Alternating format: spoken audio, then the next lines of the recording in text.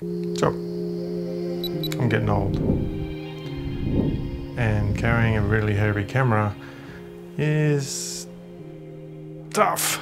So, I decided to get a new phone, and when I got that, I decided to get this. It's the Smallrig cross work, I don't know. Smallrig cross Brandon Lee cage.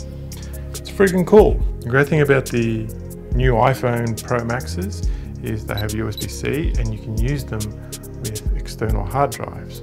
So what I did is I got an extra hard drive holder and mounted it on the cold shoe, which is on the cage of the rig.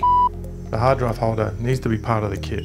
It shouldn't be an add-on. So, Smallrig, you should know this. Come on. The cage itself is really rugged.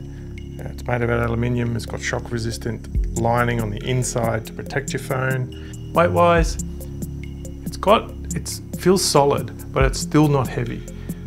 What I was saying before about how I'm getting old, this is important. So I decided to take this little rig out on a little adventure, which I would normally take my FX3 with a monitor because my eyes are really bad, so I need a monitor on it as well.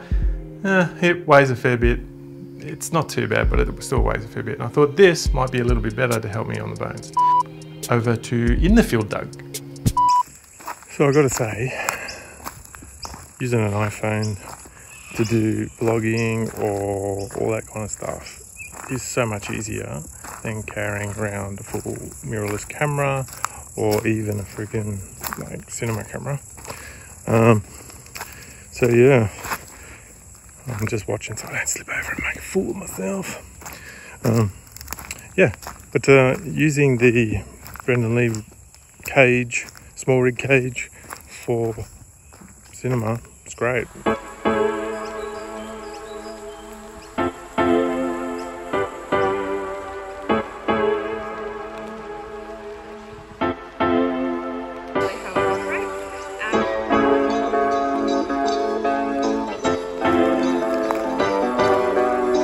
How are we doing?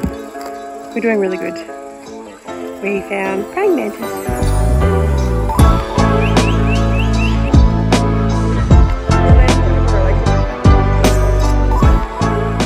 A few things I don't like about it. The variable ND that comes with it, it's just not strong enough for Australian sun. Yeah, needs to be another 2 stops at least. And would be nice to have a little bit more security on the swivel on for the variable ND. I've noticed I've gone to change it, change the ND strength, and found that I've unhinged the connector. So it's the connector that needs to be more secure and locked in. It just swivels on at the moment. I'm swiveling it off more than not. Anyway, cool. See you back in the studio. Bye. Okay, so I'm back in the studio. Not really. Same clothes. Yeah, you understand where I come from. Like I said, when I was in the field, there's a few things I don't like about it. One, the ND filter isn't strong enough. The maximum dynamic range in the iPhone Pro Max, the iPhone 15 Pro Max, is about 13.5 stops. I didn't do the test for myself, got all the information from Gerald Undone. So he knows his stuff. Trust him, go and listen to his stuff. Link in the description. A couple other things I didn't like is that the handles that are quick release are really, really good, and they're meant to be going on the top and things like that. But when I've got the hard drive set up this way, I can't actually put another handle on the top. So that's one thing. It's not a showstopper. So my final thoughts are that it looks good, feels good, it's great in the hand, works really well. Put a nice hard drive on it. iPhone 15 Pro Max. God, that's a goddamn mouthful. With this setup, it's a filmmaker's delight. You'll be able to create some great footage, or capture some great footage and create some great films.